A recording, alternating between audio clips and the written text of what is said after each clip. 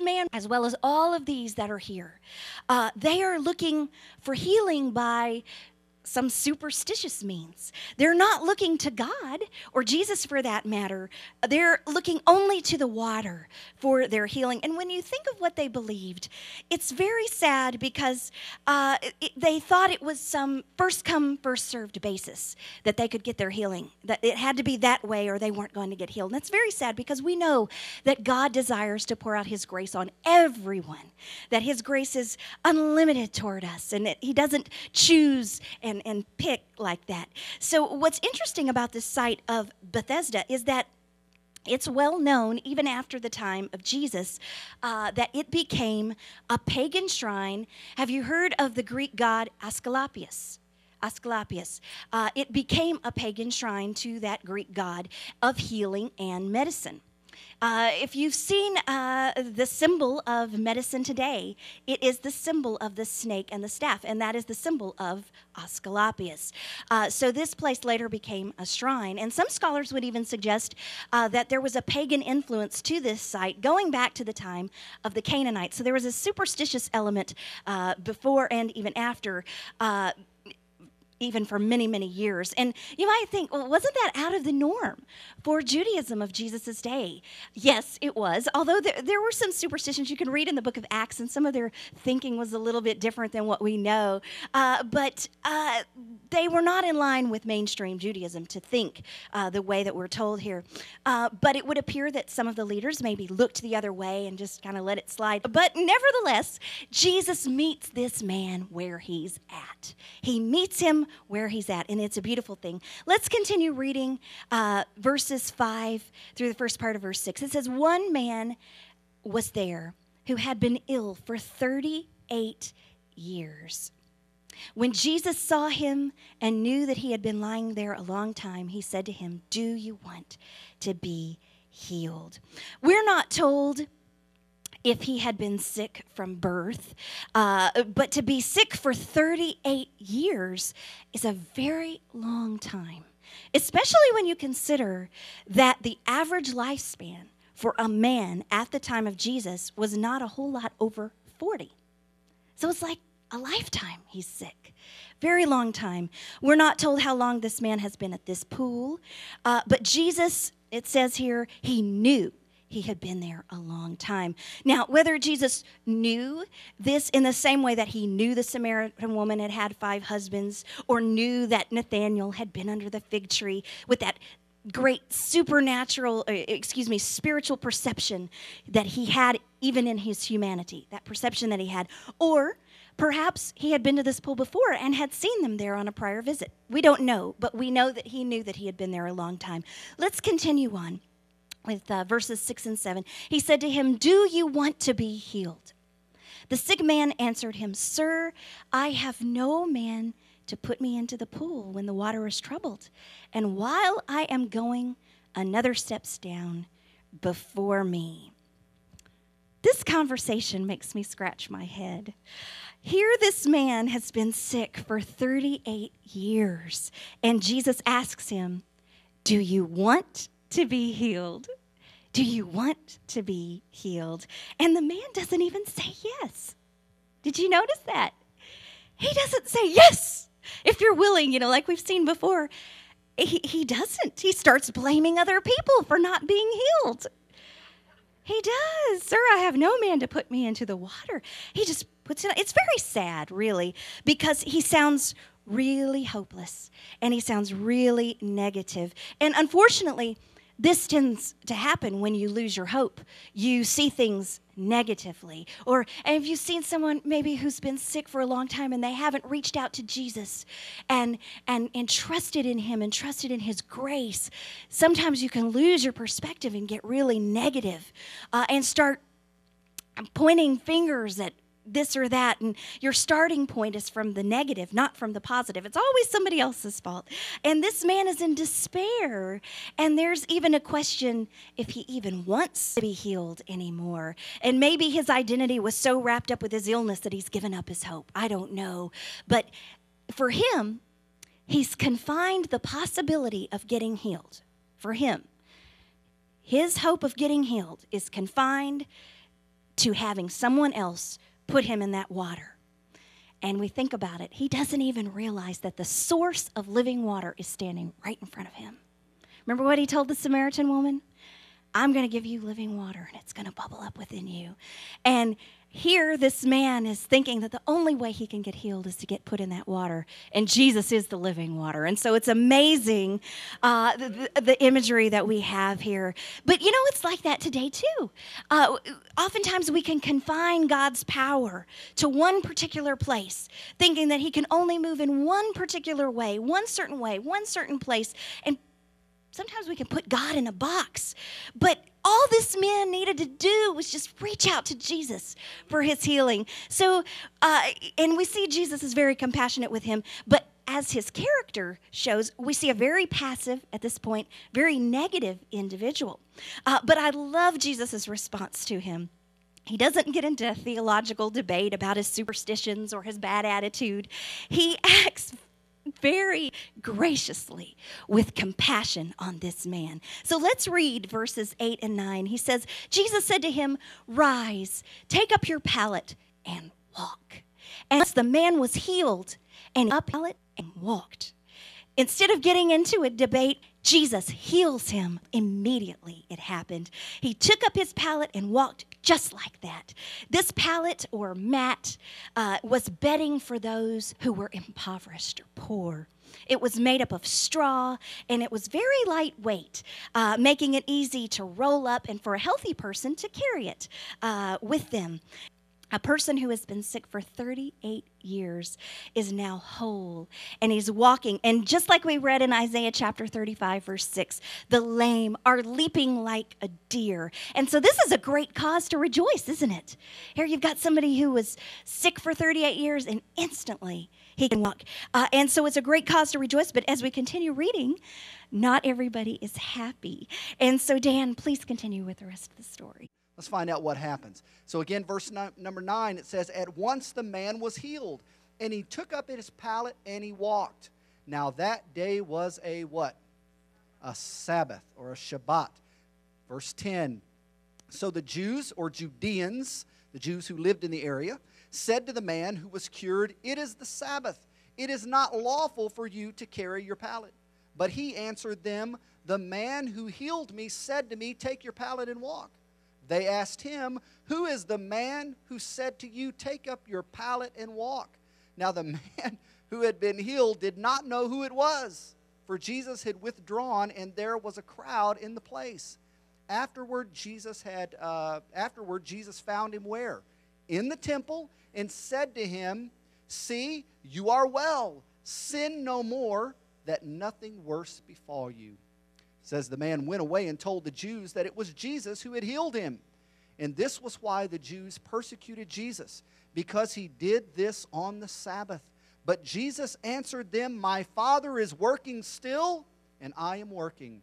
This is why the Jews sought all the more to kill him, because he not only broke the Sabbath, but also called God his own Father, making himself equal with God." Wow, what a passage that we have here. Now, this passage really messes with our theology. Okay, it really does, because we find this man gets a healing from Jesus and doesn't even know his name, doesn't know who he is or anything. Now, most of the stories that we have, come on, let's be honest, most of the time when we find Jesus going to heal someone, he'll prep them first, and he'll really encourage them to put their faith in him. And when they do, yes, Lord, help me in my unbelief. And then Jesus will do these great miracles. But in this case, Jesus just speaks this word of healing, and this guy, he doesn't even know who Jesus is. Jesus ducks off into the crowd. So let's find out what the deal is here. What is going on in this passage? Now, again, what's the big controversy here? It's not that Jesus heals the man, but it's when Jesus heals the man and what Jesus commands him to do on the Sabbath day. So Jesus heals him on the Sabbath and also commands him to take up his mat and walk on the Sabbath. Now, again, we know that these Sabbath issues come up not only in the Gospel of John, but also in Matthew, Mark, and Luke. We see Jesus doing various things on the Sabbath, healing and doing some incredible, incredible things. So we know Jesus did, in fact, do some great exploits on this Sabbath day. Now, again, when these Judeans saw this man carrying his bedroll or his mat, even though it's very, very light, they held that he was breaking God's instructions regarding the Sabbath. Now, let's go back. I want to read for you this great commandment. It's the fourth of the 10 commandments. Anybody heard of the 10 commandments before? Yep, thought you might have. Well, number 4 of the 10 has something to say about the Sabbath. I want to read it for you because sometimes we today, as Christians, don't really understand the magnitude and don't really appreciate the Shabbat or the Sabbath like the Jewish people did and still do. So we want to read just several scriptures to kind of feel the weight of what's going on here in our context. Exodus chapter 20, verse 8. If you'd like to turn there, you can. I'm going to go ahead and start reading pretty quickly, but if you're taking notes, I know some of you do. It's Exodus chapter 20, verse number 8 and following. Here's what God said to Moses. Remember the Sabbath day to set it apart as holy. For 6 days you may labor and do all your work. But the 7th day is a Sabbath to the Lord, your God. On it you shall not do any work, you or your son or your daughter or your male servant or your female servant or your cattle or the resident foreigner who is in your gates. You think all the bases are covered? I think we got all the bases covered here. Verse 11, for in 6 days the Lord made the heavens and the earth and the sea and all that is in them, and he rested on the 7th day. Therefore the Lord blessed the Sabbath day and set it apart as holy. Okay, again, that was Exodus chapter 20. And then if we were to keep reading in the book of Exodus, we come to Exodus chapter 31. If you want to write this down, Exodus 31 verse 12. Exodus 31 verse 12, God is going to give some more instructions about the Sabbath. And here's what he says. The Lord said to Moses, tell the Israelites, surely you must keep my Sabbaths, for it is a sign between me and you throughout your generations. So God's saying, listen, it's not just for you in this generation, Moses. This is going to be a sign that my people are in a special covenant with me throughout all generations. Okay? And then he goes on to say that you may know that I am the Lord who sanctifies you. You must keep the Sabbath, for it is holy for you. And notice, in this passage we find judgment will come upon the one who fails to honor the Sabbath. Here's what the Lord said, not Moses, the Lord. He says, everyone who defiles it, the Sabbath, must surely be put to death. Indeed, if anyone does any work on it, then that person will be cut off from among his people. 6 days work may be done, but on the 7th day it's a Sabbath of complete rest, holy to the Lord. Anyone who does work on the Sabbath day must surely be put to death. The Israelites must keep the Sabbath by observing the Sabbath throughout their generations as a perpetual or ongoing covenant. It is a sign between me and the Israelites forever. Everybody say forever. For in 6 days the Lord made the heavens and the earth, and on the 7th day he rested and was refreshed. So again, the Sabbath was and still is a very big issue within Judaism. Okay? Now, I want to give you one more passage, and I'm going to take the time to read it, and I think you'll see why I'm going to do so in just a matter of moments. Jeremiah chapter 17, verse 2, or 21 rather. Jeremiah 17, 21. Here's where, again, we have a passage that God is speaking to the prophet Jeremiah regarding the people of his day, and it really hones in on the issue that we have going on in John chapter 5. Let me read it, and you'll see how it connects. Verse 21, Jeremiah 17. The Lord says, be very careful if you value your lives. Anybody value your life out there? Yeah, a couple of you, right? All of us, sure. Do not carry any burden or loads in through the gates of Jerusalem on the Sabbath day. Do not carry any burdens or loads out of your houses, or do any work on the Sabbath day. But observe the Sabbath day as a day set apart to the Lord, as I commanded your ancestors. Then if we skip on to verse number 27 of Jeremiah 17, the Lord goes on to say, but you must obey me and set the Sabbath day apart to me. You must not carry any burdens or loads in through the gates of Jerusalem on the Sabbath day. If you disobey, notice, if you disobey, I will set the gates of Jerusalem on fire. It will burn down all the fortified dwellings in Jerusalem, and no one will be able to put it out. How many know that's a pretty heavy passage? The Sabbath was a big issue.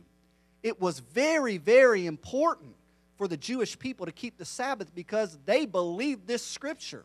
They believed if they disobeyed, if they carried something on the Sabbath, God might send fire and destroy all of Jerusalem. Everybody feel the weight of this issue. We're supposed to feel the weight of this issue as we come to chapter 5. Because when we read it as we're supposed to, the first part of the story, everything's going great, and then John drops the bomb on us. Oh, by the way, it was a Sabbath. And all of us are supposed to go, whoa, whoa, this is going to cause a problem. And you can see it does, in fact, do that. Now, again, the big debate within Judaism of Jesus' day was, okay, we know we're not supposed to work, but what exactly is work? Okay? Because maybe you've got a different idea of work than I do.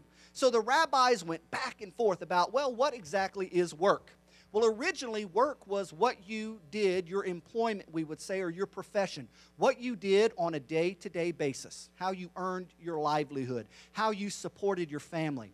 But over time, what happened is the rabbis began to classify what work was. And they came up with 39 categories. Everybody say 39.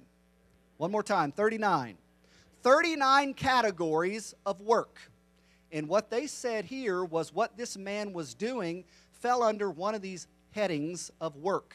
We just read it, remember, from Jeremiah chapter 17. You can't carry a load or a burden. So when they saw this guy carrying it, even though it was light as a feather, they said, nope, this guy is breaking a clear command. And so remember, what did they do? They said, what are you doing carrying your mat? And how did the guy respond? You remember? Well, it was the guy that healed me. We call this passing the buck. Hello? Well, it was the guy that healed me. He's the one who told me to carry my mat. And so the next question is, well, who is this guy? Don't really know. He slipped away into the crowd.